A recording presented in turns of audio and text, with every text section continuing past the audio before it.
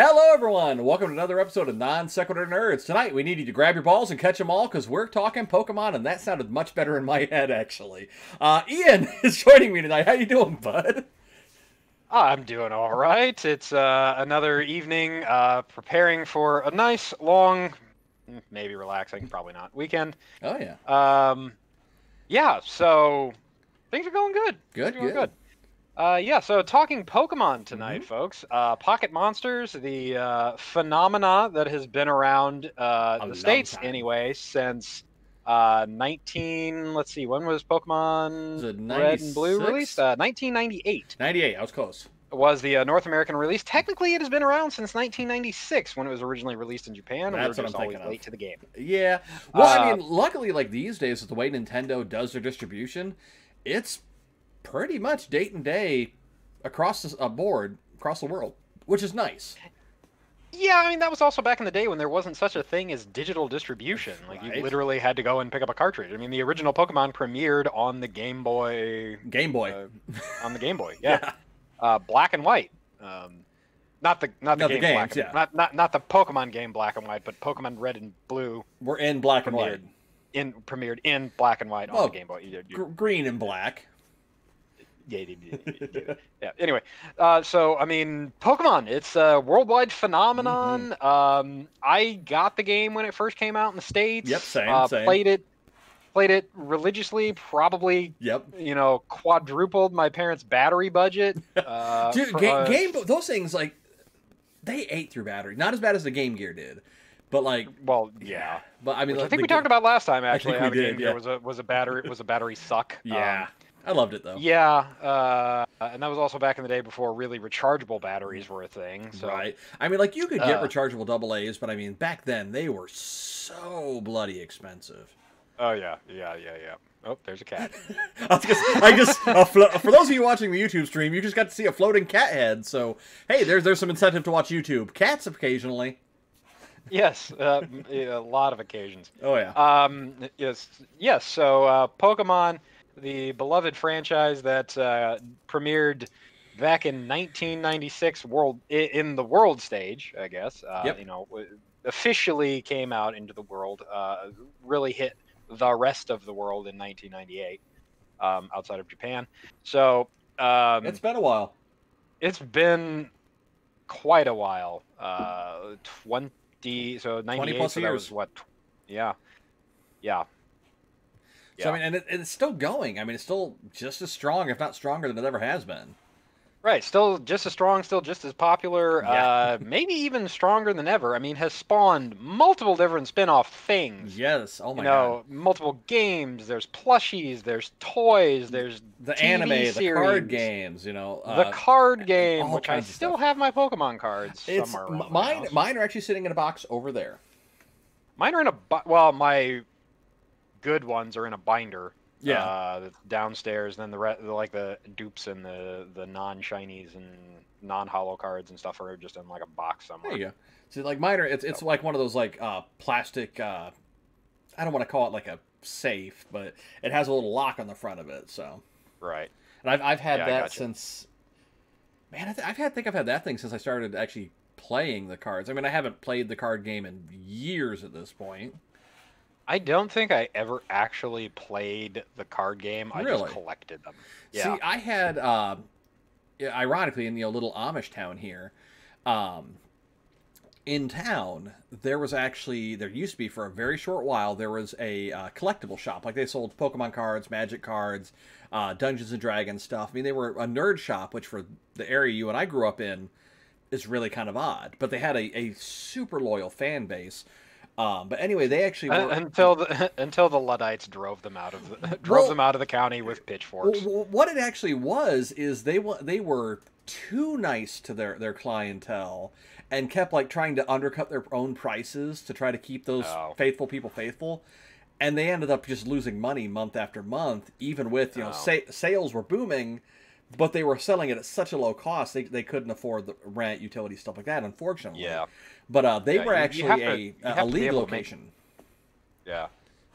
You have to be able to make some margin off of those deals. But we're not here to talk business, right. folks. We are here to talk Pokermans. We are here to talk lovable electric rats and pocket monsters and you know, all that stuff. Pokemon. Pokemon Snap came out today. Yep. As of this recording. Yep. Yes, if you want to date when we actually did this recording, folks, just go and use that magical thing called the internet and figure out when Pokemon Snap came out today. And I really like it. I really like it. It is like I played the crap out of the original Pokemon Snap on the 64. And like this is like canonically it takes place in the same timeline as that. I don't want to spoil anything. I mean, it's not really a super story intensive game. It's a game about wildlife photography, but it does canonically take place in the same timeline.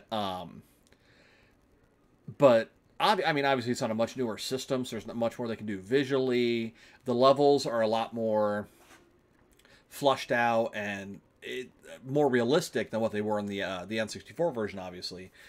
So far, super impressed. Like, I came home after getting it today, and I played it up until 5 minutes before we recorded, and I'm like, I should probably go make sure everything's set up. But no, I'm super happy with it. It was definitely a good purchase.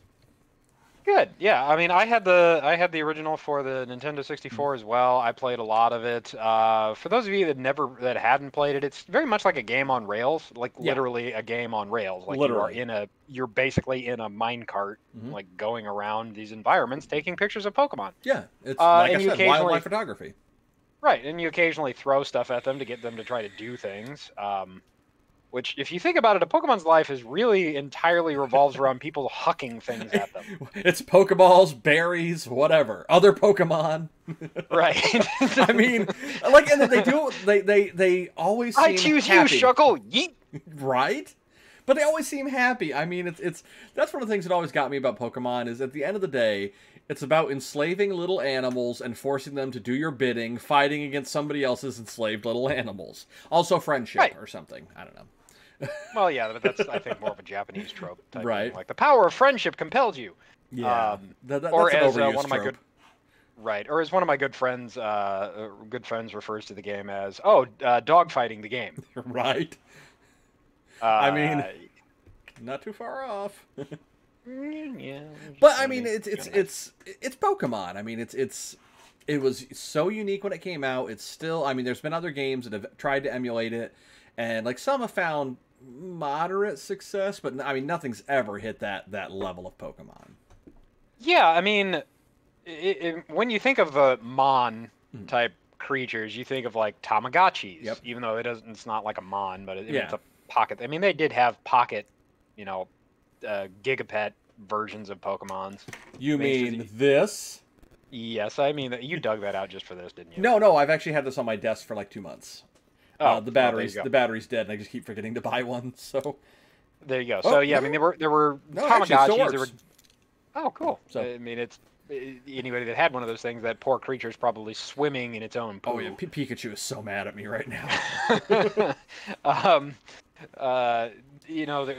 pocket Pokemon. There's Tamagotchis. There's Gigapets. Digimon. There's Digimon. Yeah. Yes, of course. The digital monsters. Which I think they managed to distinguish themselves enough. Yeah. From Pokemon. I mean, it wasn't like a capture. It wasn't a capture type thing, befriending type thing. In the anime. I mean, we grew up watching the anime. Taichi and his friends, I will say, as far as when I was young, as far as the animes go, I did like the Digimon anime better than I did Pokemon, but I like the Pokemon games better than I did the Digimon games.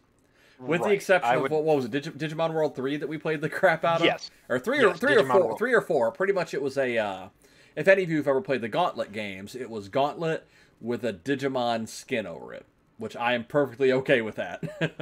Well, there were 2 of them we played, actually, because there was the one that you had, it was almost played like a Pokemon game, because you had a team of Digimon that you would have random encounters. Right. Like it was an RPG type game, like where you would have a random encounter and fight. I think that was like Final Fantasy VII. I think that was Pokemon World 3. Or Digimon World 3, and then 4 was the Gauntlet style. Gauntlet / Diablo.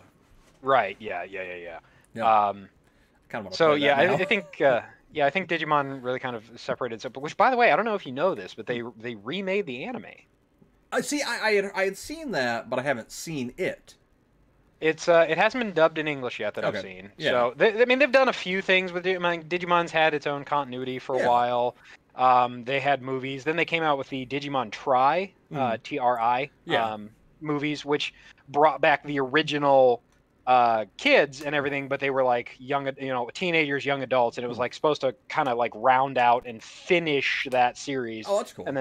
And then they've rebooted it, and they actually haven't really rebooted it. Like, it kind of follows really the same storyline. Yeah. The same general storyline. It's just updated animations, kind of updated visuals, updated.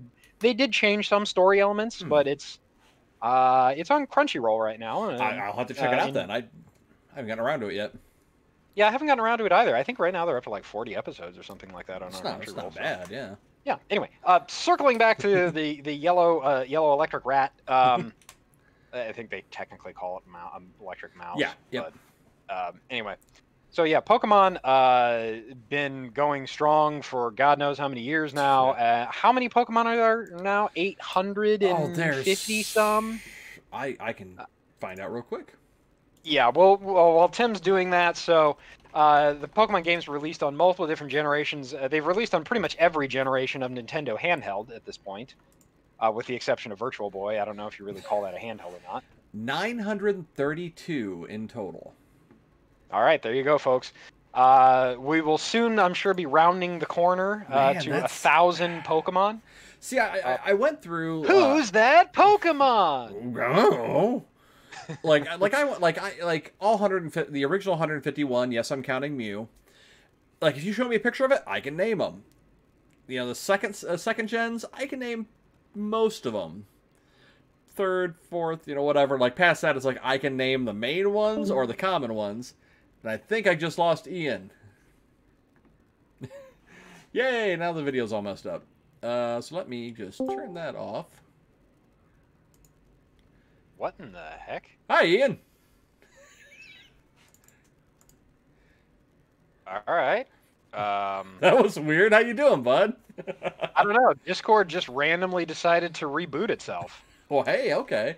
Yay, technical issues. But anyway, no. Like I was saying, like the original 151, I can name every single one of them. Yeah. But once they started getting to like 3, 4, 5, 900. That's a lot of Pokemon. And like kudos to the players that have stuck through it and literally can say they have a fully completed Pokedex. I mean, that's some dedication right there. Yeah, the newest game, Sword and Shield, that's out right now, as of this taping, it doesn't have the complete Pokedex. Correct. So which a lot of fans were very unhappy about that.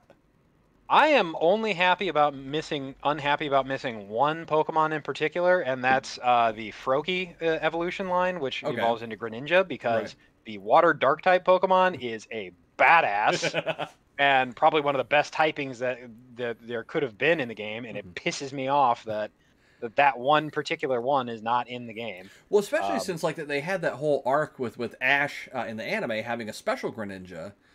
Yep. You think that's something that they would have thrown in there somehow. Maybe as a DLC.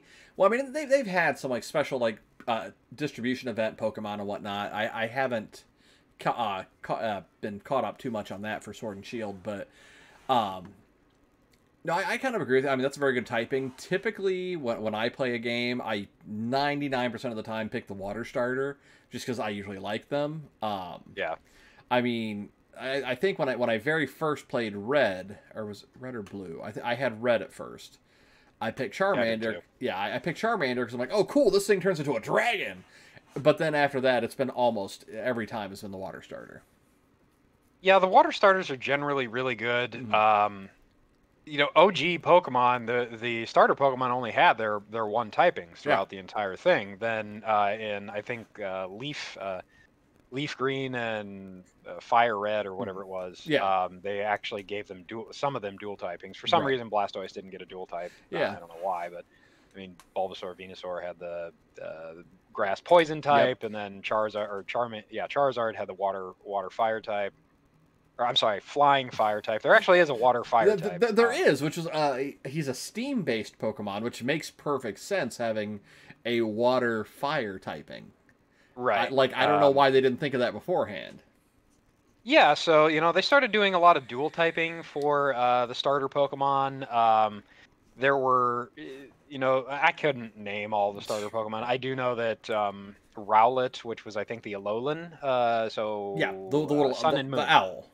Yeah, Yep. the owl. It gained a ghost grass type, Mm-hmm. which is also something that's rare, and it's actually one of my more favorite Pokemon. See, that's one of the few non-water types I started with. Yeah, mostly because the water type in that one looks dumb as hell. It's a fairy sea lion, like it's a fairy water type, but it looks like a goddamn like sea circus clown seal. fairy thingy. Right. Like, I mean, like there's some players that absolutely love that, which if you do, awesome. Like, I didn't connect with that particular Pokemon. It just didn't resonate with me. Yeah, and then Nintendo was kind of under fire a little bit from from the fan base because they had a really bad habit of doing firefighting type for the starter Pokemon. Yeah, I mean that seems to be like a majority. It was like a majority of the fire types at the start were firefighting. Yeah, people were just like, stop. Give us some variety. Right. I mean, they had the Fox thing, which was fire psychic, because right. it was supposed to be the exact opposite of Greninja, which is dark water. Right. And then the grass one was grass fighting for that generation because they were supposed to be the exact opposites of each type. Right. So they were all dual type, and they were all supposed to be the anathema of each other. Right. So yeah, but they're. All right, what's your favorite type? Okay, favorite type or favorite Pokemon? We'll start with type. What's your favorite type? Man, that's a tough one. It varies game to game because it really depends on what else I've got on my team at that point. I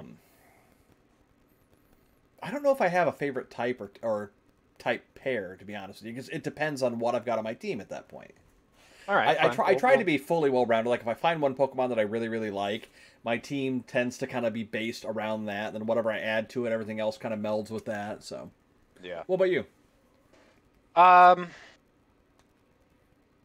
Favorite typing. I hold a soft spot in my heart for steel types. Right. Because they were really the first. Them and dark types were really the first new types after the original OG release. Yeah, they were. Steel, yeah, Steel and Dark were the first new types, and Steel was OP. I'll agree with that. Steel. I mean, because Steel and Dark really did kind of change things up. They were the first ones to change up the formula. Right, and Dark type is nice because they were finally there was finally a good balance for against Psychic types, which were vastly overpowered in oh my God, yes, the first gen. Like, you basically just have two Psychic types, and you just rule the world in the first game. You got a Mewtwo and an Alakazam on your team in Gen 1? Yeah. Don't even talk to me. Yeah, good night, Irene. So Steel is probably one of my favorite types, which leads into one of my probably my favorite Pokemon, which is Lucario, which is a Steel and Fighting type. Yep. I don't know why. I just really like him. There you go. I think he's a good typing. He's a good fast fighter, well-rounded. I just like Lucarios. There you go. Yeah. So, what's your favorite Pokemon? Okay. Like, as far as just, like, favorite Pokemon in general, I don't know why, but I've always liked Porygon. Just the concept, the design, all of his evolutions, I just thought was really cool. But Eevee will always hold a special place for me just because it's Eevee. I mean, its base form is freaking adorable. Yes. And you've got so many options with Eevee. You know, you can keep it as an Eevee. You can evolve it into almost every type. There's not every typing yet. I'm still holding out for a Dragon Eevee. Yep. But no, Eevee has always been like one of my favorites. Yeah, they're really missing. I'm trying to think. So they're missing a Poison type. Yep. Eevee. They're missing a Steel type. Yep. A Dragon type. They're missing a Fighting type. Yep. They're missing the Dragon type. Yep. What else? Let's see. We've got a Fairy type. We've got a Water type, Fire type, Electric type, Grass. Ice. I think that's about it. I mean, unless they wanted to go super in depth and go with like, all right, well, here's a fighting, flying type Eevee, which would be. Oh yeah, I guess flying. I guess flying type Yeah, is. They're that's, also. yeah. They're missing Bug type. Bug type, yeah, which I think would probably be really freaking creepy. I'm just imagining this Eevee mixed with a centipede. Just. That's some nightmare fuel right there. I think actually it would wind up looking like a face hugger.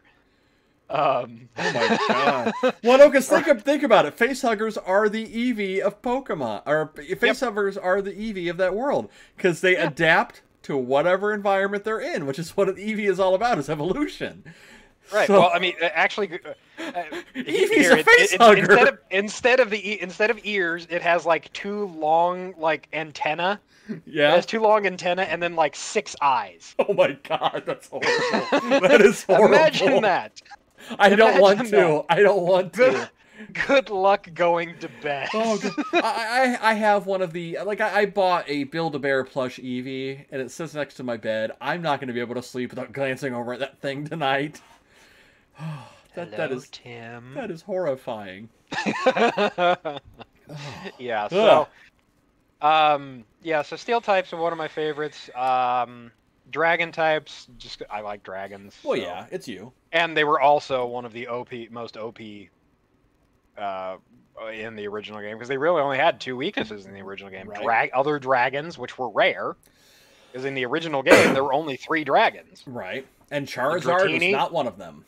Right, Dratini, Dragonair, and Dragonite. They were the only dragons in the original game. Right. Well, then they came out with fairy types are strong against dragon, right? Yeah, now. Yeah, now. But I'm saying, like, originally they were, right. But fairy type is the new OP typing because fairy types are so versatile, though. I mean. Oh yeah, they're incredibly versatile, but they're also. I personally think that they're weak to the stuff that isn't represented enough in the current game. Okay. So their weaknesses are poison, steel. Right. Which is kind of weird.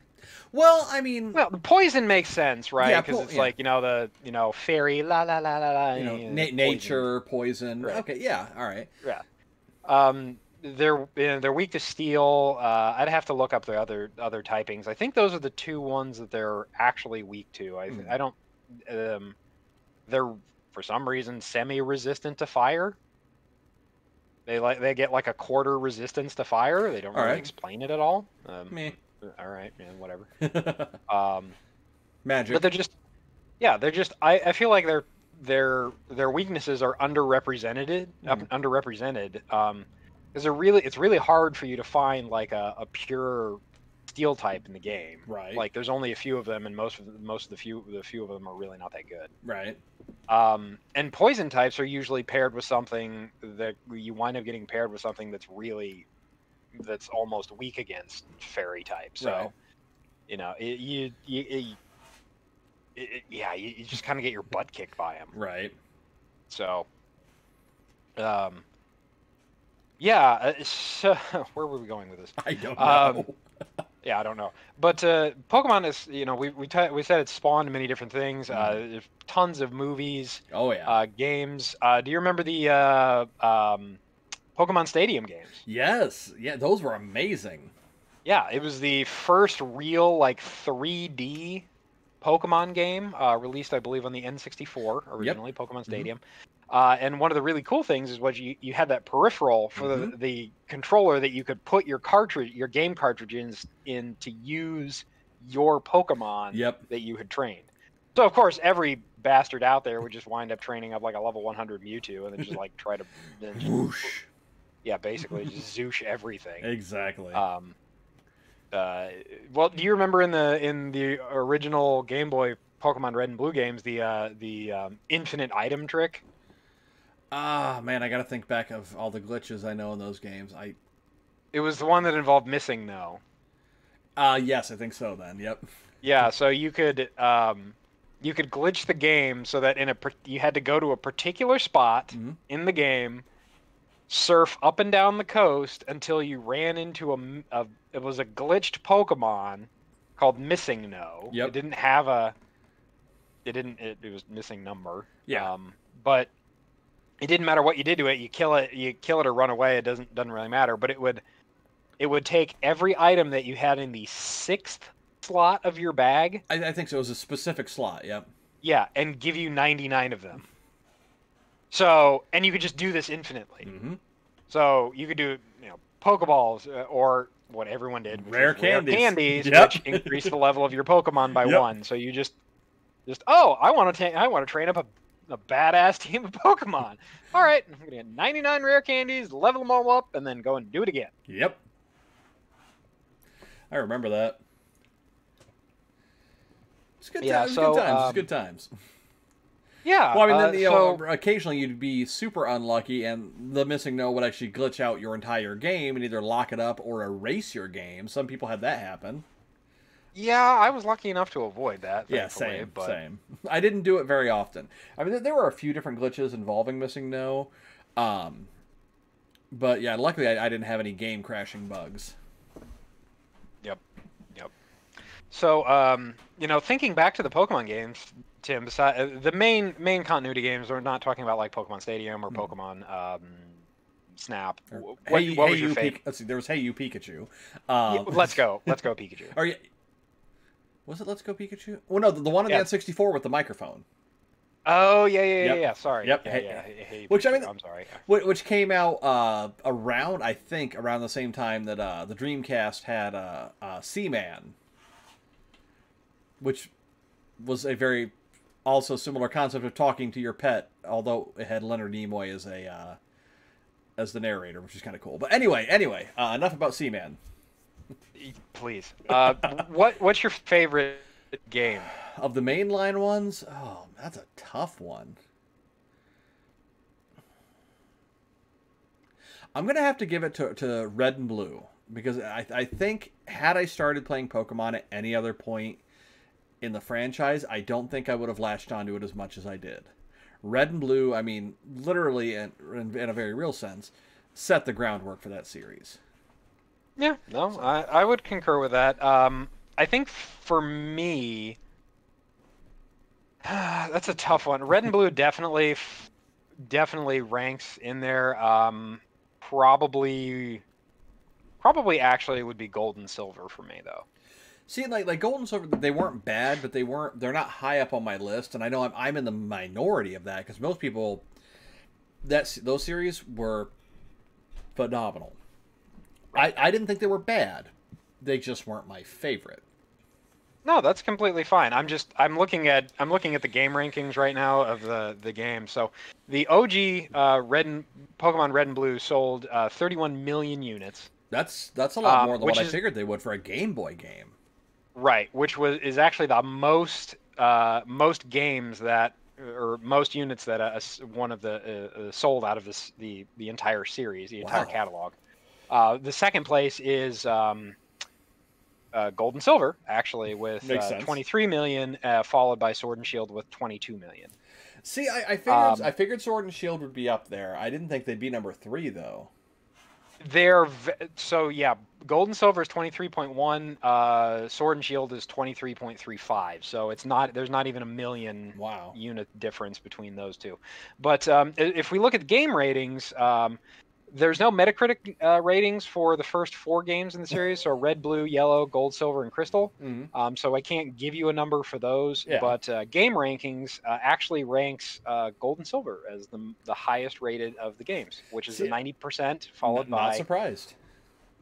Which is followed by, actually, Red and Blue at 88%, and it is tied with Sun and Moon at 88%. Okay, see, Sun and Moon I liked... because they changed up the formula quite a bit. I know a lot of people were upset that it didn't have traditional gym battles in it and things like that. But for me, I thought it was a breath of fresh air. They were trying something new, and they weren't afraid to make that, the forefront of what they were trying to do in those particular games. Yeah, I mean it's a pretty standard formula for a Pokemon game, right? Like you walk around, you hurl balls at these poor defenseless creatures. And I'm getting ready to sneeze, so I'm going to. Whew, all right, crisis avoided. I think. So you go around tossing magic balls and trapping these creatures in a small pocket dimension, right? And then shoving them literally in your pocket. It's sciencey, and it's not magic. It's science, right? Science. What has science done? Exactly. So, yeah, it was kind of I mean, it's the same basic mechanic, but they made some changes. Yeah. I actually personally thought the best mechanic change they added to the game series, out of all of them, was Mega Evolutions. So, I mean, yeah, because that was cool. Because it I don't want to say they stole it from Digimon, but they stole it from Digimon. Well, I mean, Digimon have been doing Mega Evolution since all the way back in its inception. So right, but it was always like a temporary thing. They would revert back. Same with Pokemon. They do their Mega Evolution. They'd say that for a while, but then they revert back. Like if we're talking about like favorite changes, Sword and Shield's open world, I think, is something that has been a long time coming and should have been in Pokemon a lot sooner. Yeah, well, I don't know if I don't know if it was just a lack of horsepower or a lack of decision making. And if you think about it, actually, that seems to be a theme for the Nintendo Switch era, which Breath of the Wild was open world. It is an open world Legend of Zelda game, and it is probably one of the greatest games that has been made in forever. A while, yeah. Sword and Shield has that open world concept. I mean, it's still linear in so much as your storyline, but you can go and explore other areas, and you have the wild area, and you can just go off and do whatever you want to in these areas. Right. And it's something that they're incorporating into the next game in the series, Legends. Is it? Yeah. Pokemon Legends. Arceus. I've heard it both ways. Yeah. Which is actually set in like feudal era. More ancient Pokemon times. Yeah, which still have Pokeballs. Yeah, I am. Again, this is mostly because of who I am. I'm more interested in the Legends game than I am the other remakes they're doing. That's fair. But I mean, it's something new and different. So to me, that looks more appealing. I'm still probably going to play the remakes as well, but. Right. Well, my only question with the Legends game right now, I mean, because all we saw really was like a trailer and like a very minimal gameplay thing. Why the hell do you have a dodge roll in that game? I mean, maybe it's going to end up being like Monster Hunter instead of Pokemon. I mean, I guess if you have an Onix barreling down, an 800-pound rock Pokemon, a 28-foot long rock, you're going to get out the way. Right. If they didn't want that Onix to hit them, they'd get out the way. Right. If you get the reference, then you're cool. You can stay. You can stick around for a while. So, that mechanic didn't make a whole lot of sense to me, but I'll play the game and find out if it actually makes sense in the context of the game. Right. I don't know. Maybe you have to dodge like rock slides or something.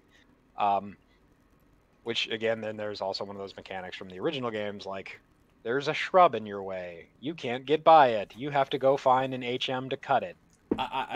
Can I just step around it? Can I?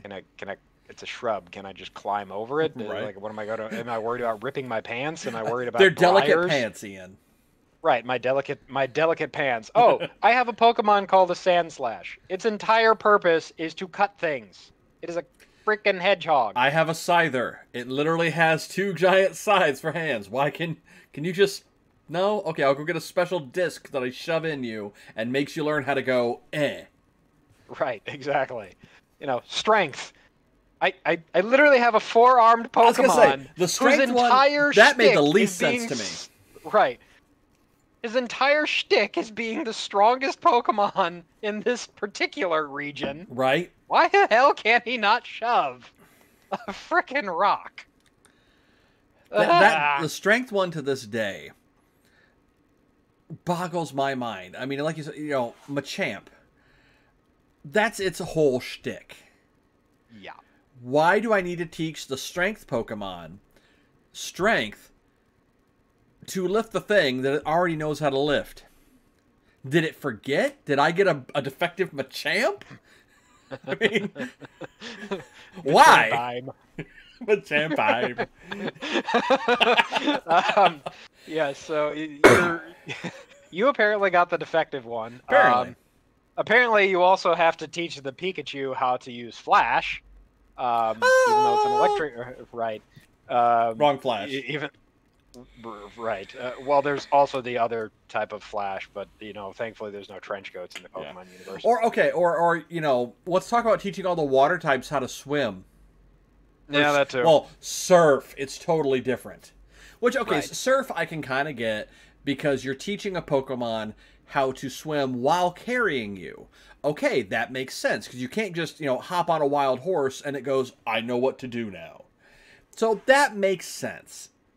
More than any of the others. Yeah, but I mean, if we really want to split hairs about some of the logistics here, like, okay, yes, you teach your Pokemon surf. How the hell am I getting across the ocean on the back of a what? Goldfish. You're right.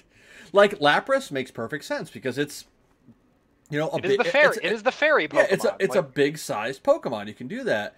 But all right. Oh, Horsey. All right, Horsey, let's go. Why is it? Oh, I think I killed it. But it learned surf. It learned surf and then promptly drowned because of my fat ass. Ain't that the truth? Right. But Pikachu could learn surf in those special events, though. Yes, and it had a fun animation. And it did. It literally pulled out a surfboard. Mm-hmm. And then they kind of made it... when it evolved to Raichu, it surfed on its tail. Yeah, in Sun and Moon. No. If you had a surfing Pikachu and you evolved it to a Raichu, it would not pull out the surfboard. It would surf on its tail. Really? Yeah, it would jump up and surf on its tail, which then they made somewhat canonical when they made the Raichu dual type in Sun and Moon when it was. Yeah, when it was electric psychic type, so then it would actually surf on its tail. Yeah. Huh. Yeah. See, I never evolved my Pikachu that learned surf. Yeah, it could. I don't know that I ever did either, but I definitely saw like videos of it or that kind of stuff where it would surf on its tail. That is pretty cool. Yeah.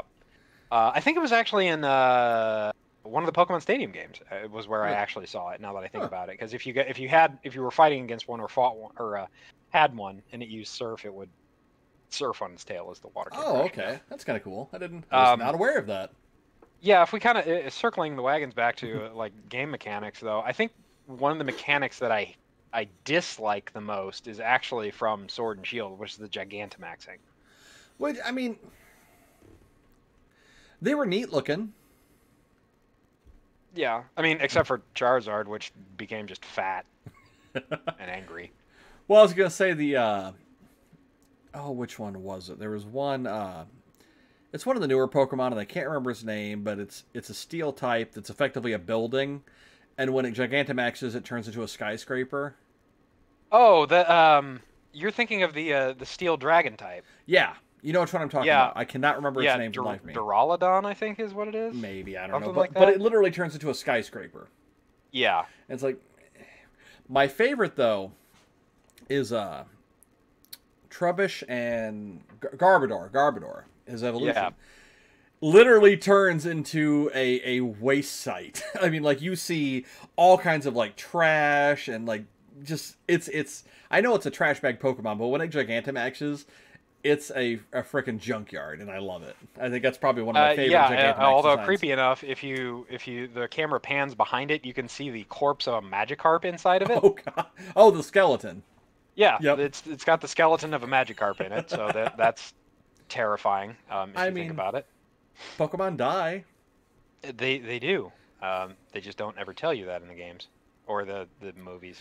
Well, no, that they in the anime they talked about eating Pokemon because they were stuck on a raft with a Magikarp. They're like, well, people eat Magikarp. Oh, they're too tough though. So I mean, they and if you think about it, there's no cows in Pokemon. There's no chickens in Pokemon. There's just Pokemon. So when you're eating meat, I mean, they It's possible that there could be those types of animals. It just we don't see them in the world. Well, I mean, there's milk tank is where they say that's where we get our milk from, is our milk tank. So we've established that you get these animal byproducts from the animals that you capture and fight with other animals. Right. I mean, that's fair. Yeah, that's also like nightmare fuel inducing. Yeah.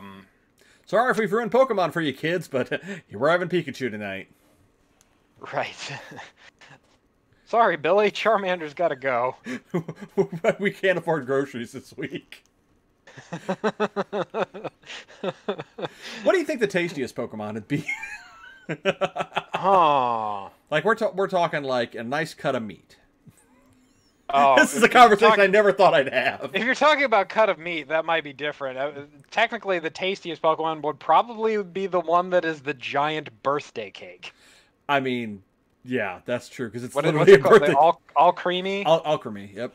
Yeah, all creamy. Because it's literally a dessert. So. Yeah, it's a fairy type, so it's a fairy. It's magic cake. It's a magic cake. Yeah. So literally, that'd probably be the tastiest Pokemon. There you go. Tastiest cut of meat. Probably I would have to say probably the buffalo Pokemon. You talking Tauros or the newer one? No, there's actually a buffalo. Yeah. One. I think it's like Buffalant or something like that. Yes. Yeah. Probably that one because real bison is actually really tasty. It's actually really tasty. So, yeah. Yeah. I don't imagine Psyduck would be something you'd have on Christmas dinner, though. Probably not. Yeah. Seems like it'd be maybe a ducklet. Oh, there you go. Peking ducklet. Yeah, Peking ducklet. That's. There's a special circle for us, Ian. Just saying. Well, yeah, there always was. So, I don't know how we got on that. Let's never go back to that. Yeah, that's probably a good idea. So, we kind of talked about the main continuity games and the different Pokemon, and again, who's that Pokemon? It's Pikachu. It's Jigglypuff. Eep. Yeah. Then the anime has been. I haven't really like seriously watched it in years. I've seen an episode on, but I haven't really sat down and watched it. Yeah, I mean I haven't either. For some reason, Ash is the magic kid that never ages. Well, you know about the fan theory, right? Yeah, that he's in a coma the whole time. Yeah, I've heard that fan theory as well. I've also heard the fan theory that when he sees the Ho-Oh in the first episode, it actually like time locks him or something. Right, like he wishes to be on his Pokemon journey forever. Yeah. So it like locks him as a kid forever. Well, and anybody he encounters, because nobody else ages in that either, to my knowledge. Right. No, they don't, because they brought back Ash, or they brought back Misty and Brock for I think the last season. Yeah. Who are also the same age, and you know, Ash even talks about like all of the companions he's had while traveling. So it's not like uncommon. Like he has dozens of friends in the world that haven't aged. Yep. I mean, cartoon logic. Right. I mean, we're trying to inject logic into a world where people throw magic or technologically advanced science balls at space creatures. I mean, some of them literally are space creatures.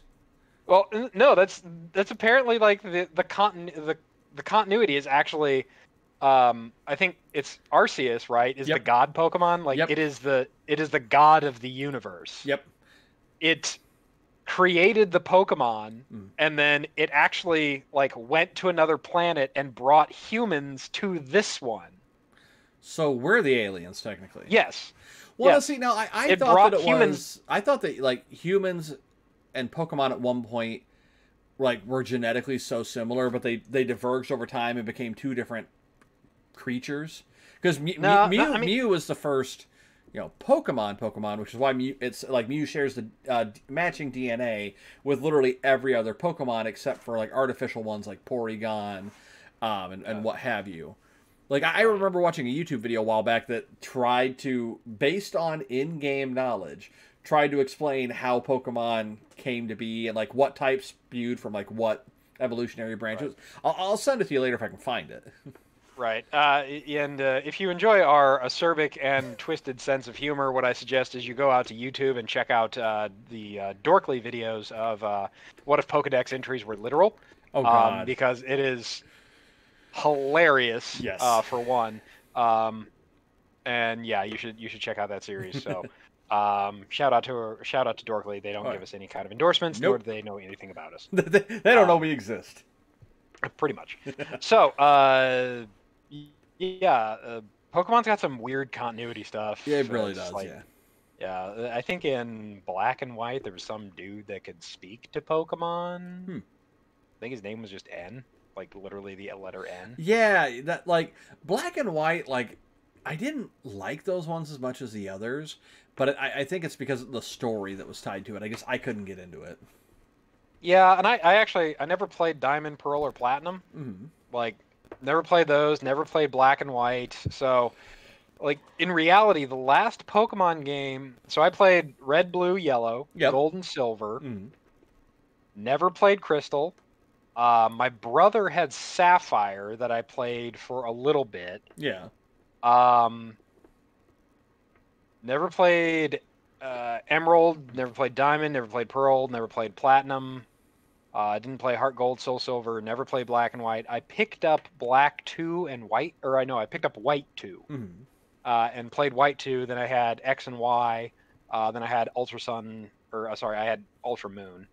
And then Sword and Shield. So like I missed probably half of the games in the series if you don't count like remakes and spin-offs. Right, remakes and spin-offs. So there was a lot that I missed out on as far as like Pokemon goes. I'm not really like, oh my god, I have to go back and play those. It's like they're fun games, but I'm not gonna like go back and like try to be that kind of completionist. Now, did you play any of the Mystery Dungeon games? No, I never did. No, I don't think I ever beat any of them. I mean, I've played a couple of them. I don't recall the names, if that tells you anything. I didn't play them very long.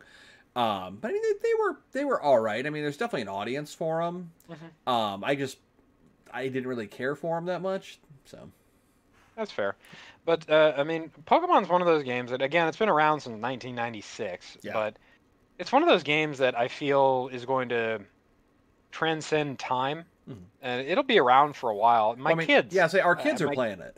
Yeah, my kids play. I mean, I got them. I got my son Shield for his Switch, and he and his sister share. I mean, they share the game, and you know they both play, and they're 11 and 8, and they've been enjoying Pokemon. They've watched the cartoons. They've got toys. When I went to Japan, I bought them like some Pokemon toys to bring back for them. Cool. So, yeah, I mean, it's one of those series that's just going to kind of transcend time. It's just going to keep going so long as it keeps making money. And considering that Sword sold 22.35 million copies with an 83% game rating and an 80 out of 100 on Metacritic, they're going to keep making them. They're going to keep making them.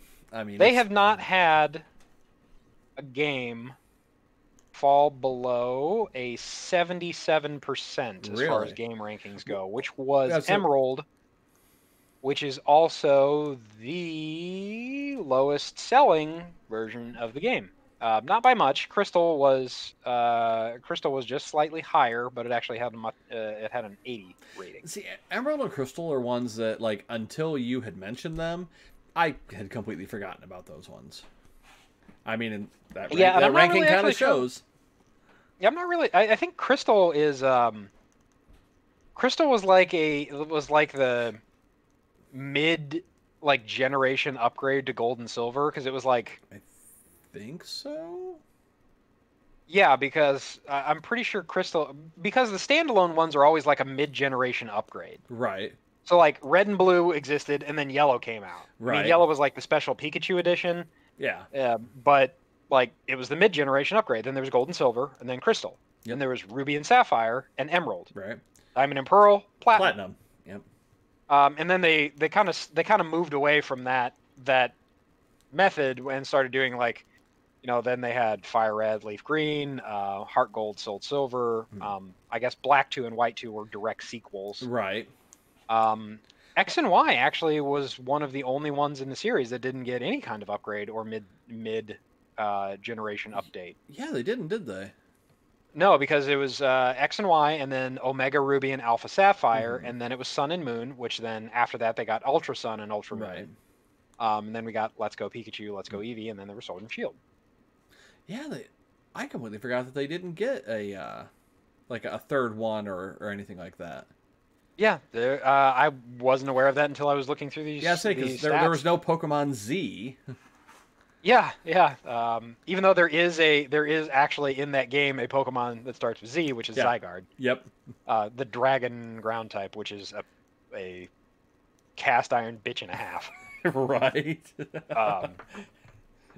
No, because Sword and Shield and the latest DLC released like the Mega Dungeon or something like that, where you can go and fight and capture every one of the legendary Pokemon that has ever existed. Which is nuts. Right, which is nuts, and Zygarde is in there. Of course. His mechanic is that when his health drops to a certain percent, he like digivolves, for lack of a better term, because Zygarde is like the cell. It's like the cell Pokemon. So like it has different forms depending on like its cell structure. So like I think its base form is actually a dog. I think so. Yeah. Like if it has the minimum amount of cells in it, it's like a dog.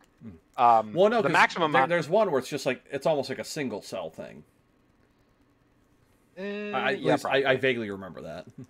Probably, but at its maximum form, it looks like a goddamn Digimon, because it's like humanoid with like these wings and whatnot. But anyway, when you fight it, it's in like the snake form, which is like 50% cell structure or something like that. You drop its health so far, and then it digivolves into that like humanoid form and gets triple its health. Oh my god. And you have to fight it again. You have to kill it again. I think my brother said he spent I don't know how many hours, but hours trying to catch this thing. Oh my god. That's nuts. Because that dungeon the way that dungeon works is if you beat it, like if you beat the Pokemon, it's a guaranteed catch. Okay. So like, you just have to beat it and then you can catch it. You don't have to get it down and then risk it.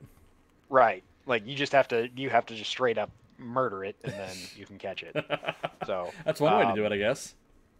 Yeah, so I'm kind of interested to see where they're going with the series. The trading cards still going strong. Still going, yeah. They had a manga which is really actually a lot darker than the series. Yeah, it is actually. I was kind of surprised with that when I read it back in the day. Well, yeah, because like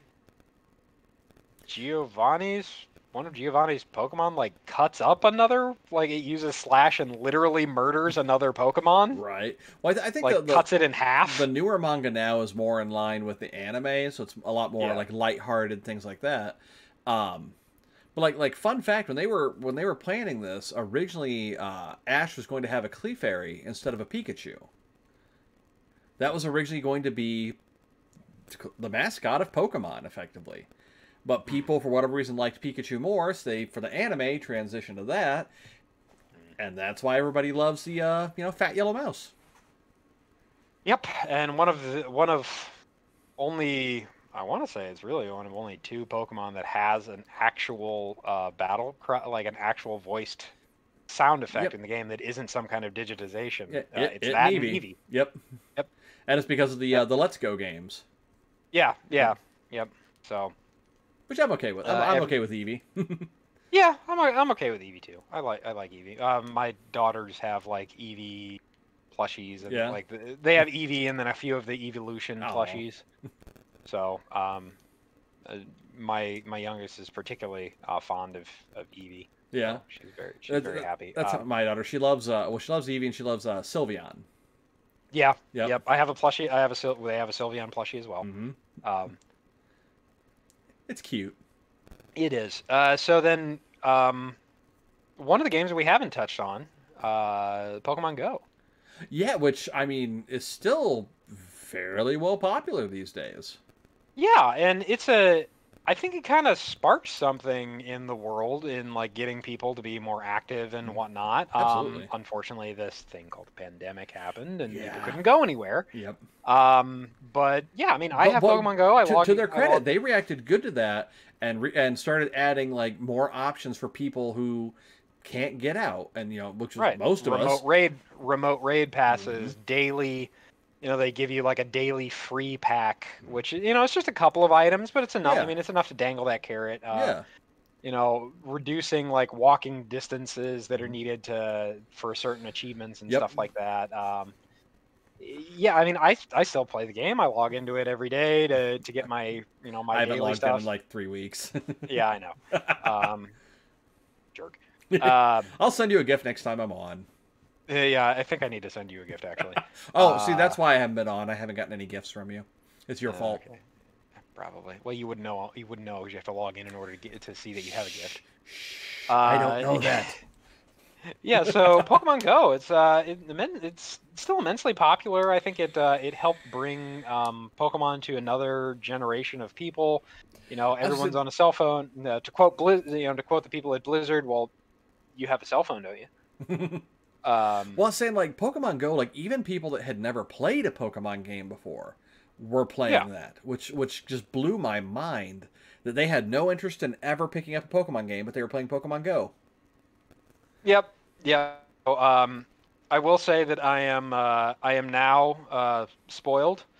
There is a kids playground across the street from my house that they have since put a Pokestop in, and so I literally can sit in bed and spin this Pokestop. Lucky. So I don't have to leave my house. You literally don't have to now. I literally don't have to leave my house because it is across this Pokestop is across the street from my house. Not like I live in a neighborhood, folks. Like I'm not talking about like across like a major intersection or something. I'm talking about like across the road in my neighborhood that goes in front of my house. Oh, I was gonna say that's like what, like 50 feet from your front yard, if that.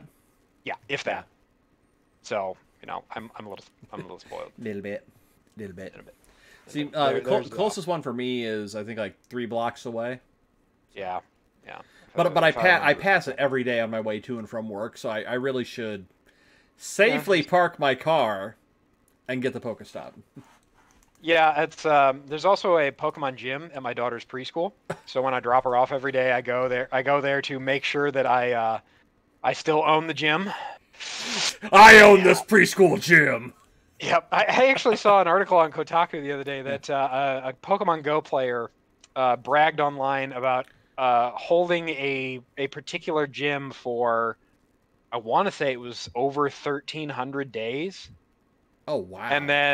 And as of course what happens when you brag about stuff online. Yep. To his credit, though, the person that went and stole the gym from him was actually found to be cheating at the game. Oh. So there's that. Yeah. But yeah, so be careful about online bragging, folks, because there's a lot of jerks out online. Ain't that the truth? Right, namely us. We're the fun kind of jerks, though. Yes, we are. Because everything is ripe for parody, and we lampoon anything. It's true, even ourselves. Yeah, especially ourselves. Self-deprecating humor. It's what's for dinner. It gets me through the day. Exactly. That and a Xanax. I have crippling depression. if you know that meme. Yes. I'm in danger. Oh, Ralph, what are we gonna do with you? But no, yeah. I mean, Pokemon Go, like you said, it really did introduce Pokemon to a whole lot of new people. I remember I was at GameStop still when that came out, and like within a very short amount of time of that thing getting any kind of popularity, all of our stores got in huge shipments of like mobile recharge batteries and battery packs and like Pokemon themed stuff, and like all right, we want you to deck out the entire counter in Pokemon stuff because these people will buy all this stuff. We're like, okay, the people that are playing this game aren't coming in here to buy Pokemon games. They're not coming in here to buy Pokemon cards. They're not coming in here to buy plushies. They're coming in here for those battery packs and Google and Apple cards. That's what they're coming in for. No, deck it out in Pokemon. People still came in to buy the battery packs and the cards to get in-game stuff. Like we told them. Yep. Well, didn't you have one of those little button clicker things that like it would you could hit the button and it would throw the Pokeball in the game for you or something like that? The unofficial Pokemon Go, because they had the Poke Watch or whatever it was called. The thing that I had was from a third party company that effectively made the game think that when you went by a Pokestop, it was that you were actually tagging it, or if you encountered a Pokemon, it would just spam Pokeballs until the game finally registered that you caught one. Right. Drained your battery like you wouldn't believe, and didn't work half the time. But no, I ended up switching and using the official Pokemon one. Yeah.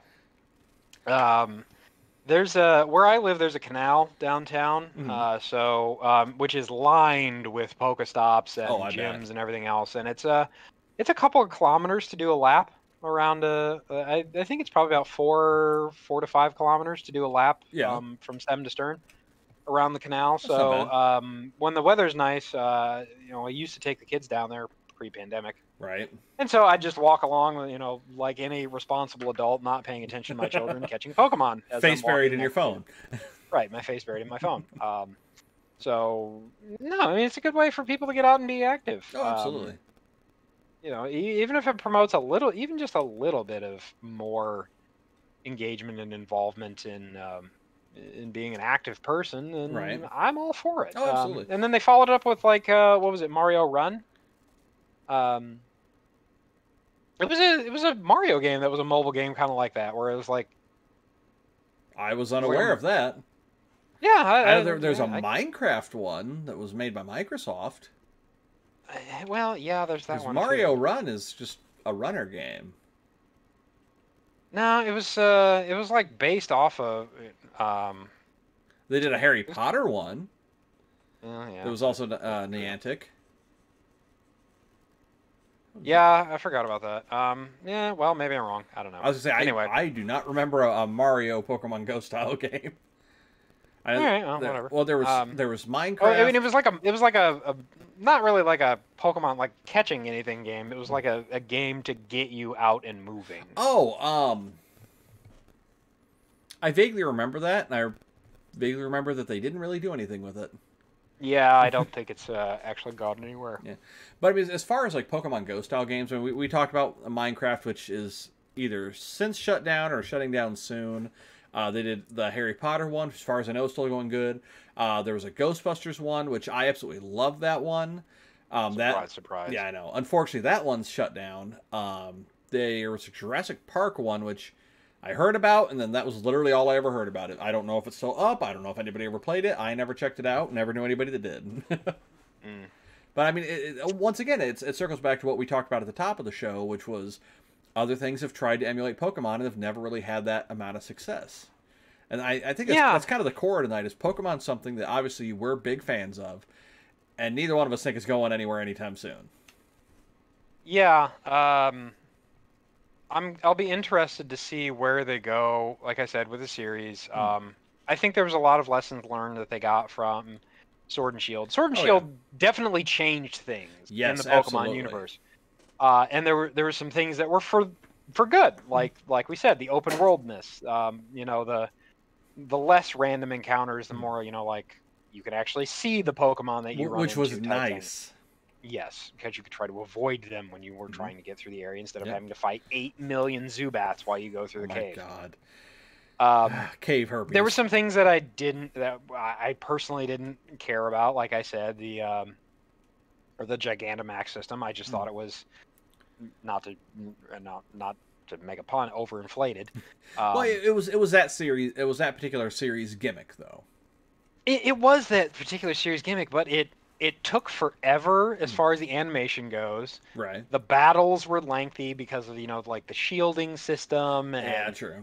And having to wait for for your teammates, and the teammates were always like the AI teammates were just garbage. So you're talking not so much about Gigantamax in general, but more about the Gigantamax battles, like on the field. Yeah. Okay. I'll agree with you on that one. Yeah, like the raid den type thing. Yeah. Or they were just like, and like I said, the teammates were hot garbage. I'm talking about you, Martin, and your stupid Soul Rock that all it does is cosmic power. Right. Actually attack, you piece of crap.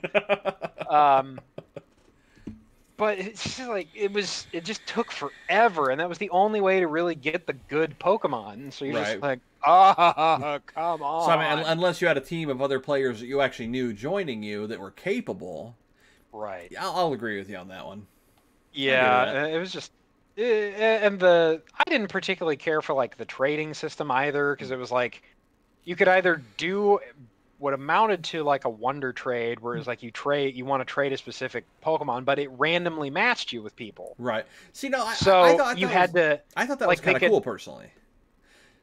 well, so there was the surprise trade, which was Surprise trade, literally yeah. you yeet a Pokemon out there and then you get whatever you get. See, that's the one I liked more because it was neat going. All right, well, I figured at first everybody's just gonna be throwing garbage Pokemon out there and waiting for somebody to be nice and throw out a legendary. But like the very first time I did it, I threw out like a super common Pokemon and got like one of the rare like end game ones, not a legendary, but one that was like really hard to get. And I'm like, oh, okay, people are actually doing this. So I started giving, more, not necessarily like super rare ones, but ones that were harder to catch or ones that you had to meet like very specific requirements to even find it in the wild. And it seems like for the most part, that's kind of what players were doing is putting out stuff to kind of help the community. I mean, every so often you'd get, 5 Magikarps in a row.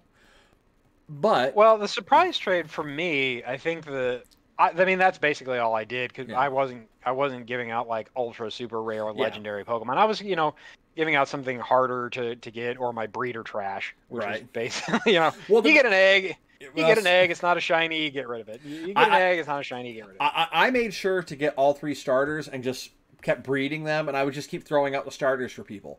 Because that's one of the hardest things to do is to get all 3 starters, so I was throwing those out there, just, making it easier for people to get those starters if they wanted all 3, Right. When I played anyway, the surprise trade market was just absolutely infested with Dreepies. Right. Which is the dragon ghost Pokemon. Which that's one of the cooler ones. Don't get me wrong. It is one of the cooler ones. It just takes forever to evolve, and it doesn't actually learn any new moves until it evolves. Which is kind of weird, but I loved its evolutionary line though. No, it had a good evolutionary line. It's actually, I think, one of the fastest, if not the fastest Pokemon in the game. It's up there, It's an insanely fast Pokemon. It's kind of a glass cannon type thing. Though, it really is, though, but I mean, you know me, I'm a fan of those. Right, so, it was just, like, infested with those things, so I was like, oh, god damn it, I just got another Dreepy! So I would just, wind up tossing the Dreepy back out into the wild. So I was just, I was contributing to the problem. Right. But the regular trading system was not really. I didn't think it was that great either. It's just because it was you picked a Pokemon to trade, and then someone would match with you, and they would decide if they wanted it or not. Right. And like you could reject the Pokemon they wanted to offer you as well, but it was just a random match. Like you didn't see what the person was trading beforehand, so it was almost like a waste of time. Right. Whereas in some of the prior games, they had like the global trade system, which was like, I'm offering this. I want this. Right. Yep. Like I want this Pokemon, or you'd be like, here is what I'm offering. This is what I would like, and then someone could either choose or reject it, or you could go out there and be like, all right, I want this Pokemon, and see what other people are asking for that Pokemon. Right. Do I have anything that anybody else wants for it? Right. Exactly. So, but yeah, so there's probably a lot more about Pokemon that we could go into. Maybe we'll do another follow-up episode when Legends. After Legends comes out, we can continue. It'll probably come up again when we talk anime or video games or annoying electric rats, whatever whatever it is. I'm sure it will come up. Oh yeah. Probably not as often as UA Bowl, but it will come up. Ding! There's a UA Bowl counter. Yeah, but we've been missing out on that one the last few episodes, folks. We're really sorry about that. We dropped the ball. We will try to do better at that in the future. We know that you all come here for your quality UA Bowl content. We apologize. Yes. Well, this is about the only place that you can get quality content about UA Bowl. Ain't that the truth? Certainly not as films. Heyo. All right. So yeah, Pokemon. That we covered a lot. We did, yeah. I think we should probably allow folks to stop hearing us rant about the electric rat and get out there and catch them all. Right, exactly. Yeah, I think that'll probably do it for tonight, for us tonight, folks. Just like we said before, there's many things that have tried to emulate it, but let's just all remember, guys, that Pokemon is forever. I hate you. I hate you so much. That's been a 20+ year running joke, folks, and I still hate him. And good night, ladies and gentlemen. Good night, everybody. If Ian doesn't show up next week, I was here the whole time. Good night, everybody.